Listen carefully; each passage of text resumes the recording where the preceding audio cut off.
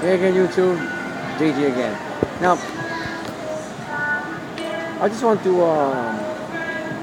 make a shout out to all the tricycle drivers here in San Pedro. Kasi from here in Shopwise up to Robinson's Galleria South, 50 pesos na. Alright? Yan ang problema dito sa San Pedro. Okay? There are so many tricycles in this city.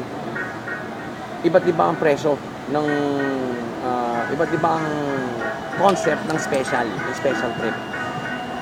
Alright?